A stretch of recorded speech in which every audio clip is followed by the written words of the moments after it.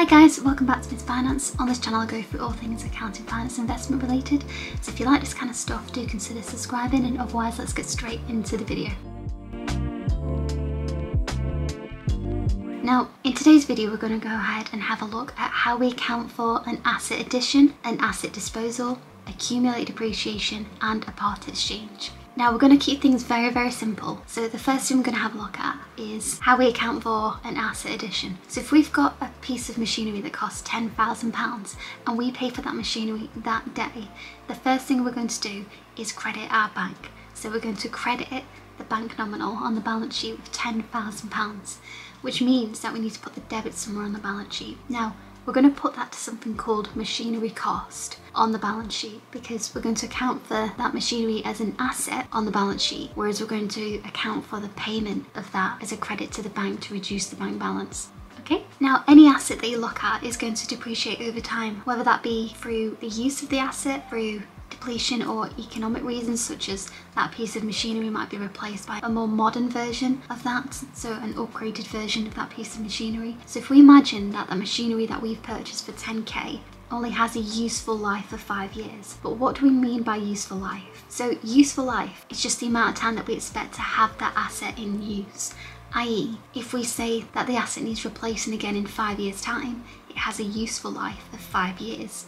So it means that we're going to depreciate that asset over 5 years. So we have different ways of depreciation, but we're going to keep it very simple and have a look at the straight line method. So we also have the reducing balance method and the units of output method, but we're just going to look at the straight line method. And with the straight line method, all we're going to do is take that £10,000 divided by 5, as in the 5 years that is depreciating over, and that then gives us 2k per year. So we're going to depreciate the asset by 2k every year. So the way we're going to do it is we're going to put a cost as a debit through the profit and loss account. So a debit to the profit and loss account of £2,000, and then we're going to credit a nominal that's called accumulated depreciation on the balance sheet. And the reason why it's a negative on the balance sheet is because we're reducing this 10k carrying value by £2,000 every year. So that by the end of the year 1, we're going to have a carrying value of 8k. By the end of year 2, we'll have a 6k carrying value, 4k, 2k, and then nothing by the time that we've fully depreciated the asset. Now imagine that I decide to go ahead and dispose of the asset in year 4, so at the end of year 4. So by that point I've already had 4 years of depreciation on the asset, as in 2, 4, 6, 8k of depreciation.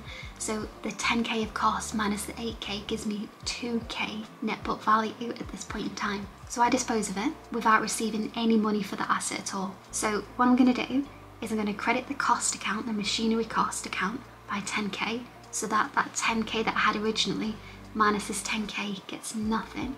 So you're stripping out that cost. The accumulated depreciation I'm going to debit, because currently I've got 8k negative on the balance sheet. So if I debit 8k, that brings that down to nothing. But then that means that I have 2k as a debit left. So what I'm going to do is I'm going to debit something called the asset disposal account by 2k.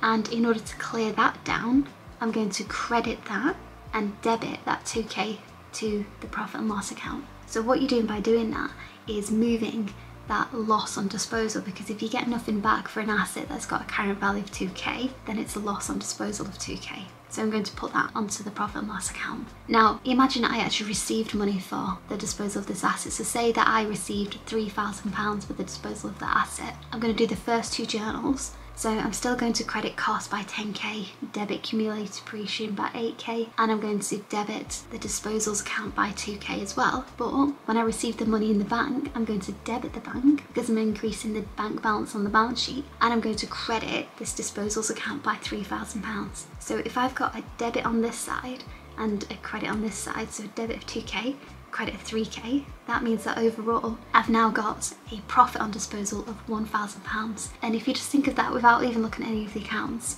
you've had a carrying value of £2,000, but you've received £3,000 for it.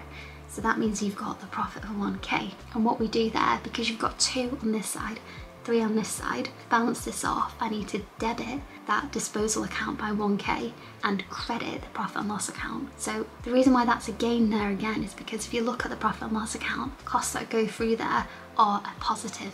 So depreciation's a positive, costs, admin costs are all a positive, whereas turnover, for instance, is a negative in the profit and loss account. So if I'm putting a negative onto the profit and loss account, I'm putting a profit on disposal into there. Now imagine an instance where I've actually received a part exchange.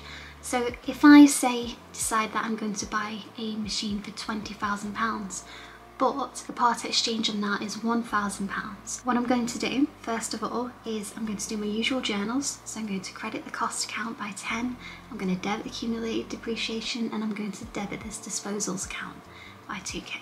So debit accumulated depreciation 8k and debit the disposals account by 2k. The next thing I'm going to do is I'm going to debit the cost account with this part exchange of £1,000, and I'm going to credit the disposals account with £1,000. So then because that asset costs £20,000 but I've had a part exchange, I'm only going to pay 19 in the bank. So I'm going to debit machinery costs by £19,000 and I'm going to credit the bank by £19,000 to reduce the bank balance. And then whatever's left in this disposals account, which is going to be the debit £2,000 and the credit 1k, it means that we've actually got a loss on disposal there of £1,000. So I'm going to credit this disposals account with £1,000 and I'm going to debit the P&L account with £1,000, so that then nets off. So I hope you found all of that useful. Do consider subscribing as always, and I shall see you on the next video.